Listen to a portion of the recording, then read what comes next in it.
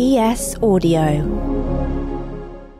Hello, I'm Mark Blunden and this is the Evening Standard's Tech and Science Daily. Coming up, inside virtual reality with the Meta Quest 3 headset.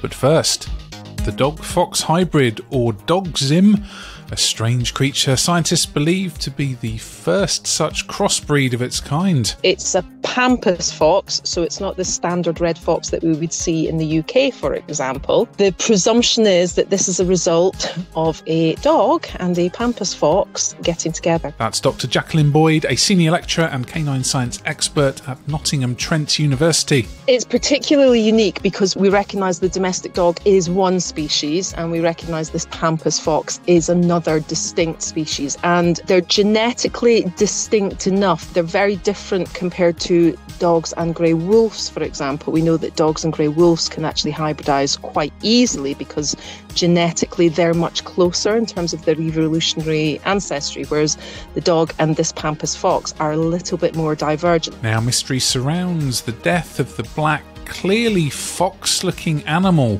which was being looked after as a stray at a Brazil conservation centre, and DNA testing subsequently found something very interesting. This particular case has really attracted a lot of attention because it's been explored genetically. They've looked at the chromosome number, they've looked at what's gone on in terms of the mitochondrial inheritance, and that's actually told us an awful lot more about what's actually happened here, and it's confirmed definitively that it is actually a dog-fox hybrid. Dr Boyd says there's also an important conservation lesson from the incident, so humans are more aware of interactions between domestic pets and wild animals, but time will tell if there's more dog foxes out there. Dr Boyd examined the research by Brazil's Federal University of Rio Grande do Sul for academic news analysis site The Conversation.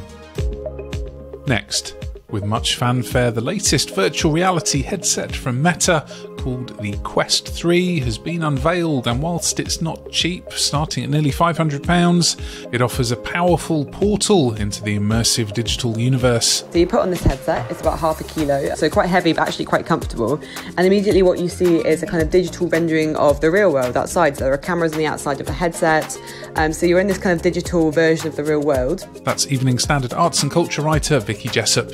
Vicky spent an hour and a half testing out the new headset, and we wanted to know how the experience felt. I don't think you feel cut off from the real world in a problematic way with the Quest 3, because the beauty of this bit of kit is the two cameras on the front of the headset, which means that it feeds back a digital image of the outside world to your screen, which lets you swap between virtual reality and mixed reality, thereby avoiding the awkward necessity of taking off your goggles every time you want to look at something outside. Now,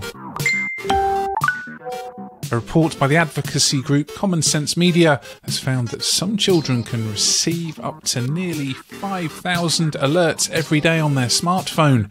It was discovered in a study monitoring weekly smartphone use of youngsters aged 11 to 17 years old, which found the frequency of alerts ranged from a few hundred to over 4,500 notifications. The pings primarily came from social media apps, notably Snapchat, Discord and Instagram.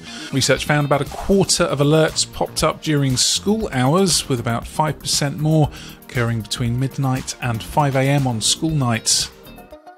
Next, scientists at the Centres for Disease Control and Prevention are warning a parasitic brainworm that can be ingested through contaminated produce is making its way through the southeastern United States. The invasive parasite, known as rat's lungworm, after where it hatches, can spread to the brain and spinal cord through eating contaminated foods, including fresh produce and snails. While the parasite cannot reproduce inside humans, it can cause severe symptoms in rare cases, including terrible inflammation, vomiting and nausea. Finally, the retro dream of the future, as the Civil Aviation Authority reckons we're on the brink of a boom in flying taxis. CAA Chairman Sir Stephen Hillier is calling for a global common standard for flying taxis ahead of greater adoption of the airborne vehicles. A number of startups are currently racing to make the dream of urban air mobility a reality. British firms involved in the race for airborne cars include Bristol's Vertical Aerospace, which is working on a fleet of electrical vertical takeoff and landing aircraft. Let's go to the ads. Stay there for more news from the world of tech and science, plus what it sounds like to skydive from nearly 7 miles up in the clouds. Why not hit follow in the meantime? Give us a rating. Welcome back. Research by the University of Sydney's Charles Perkins Centre suggests everyday activities such as walking up the stairs or playing with children could help lower the risk of heart attack, stroke or even premature death.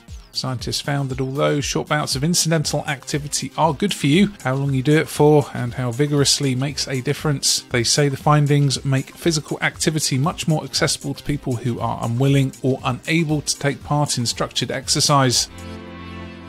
And finally, a team of daredevils has set a world record for the highest high-altitude low-opening jump after descending from a balloon nearly 7 miles up over New Mexico. The ride down, the formation is pretty much as we thought it was going to be coming out of the balloon.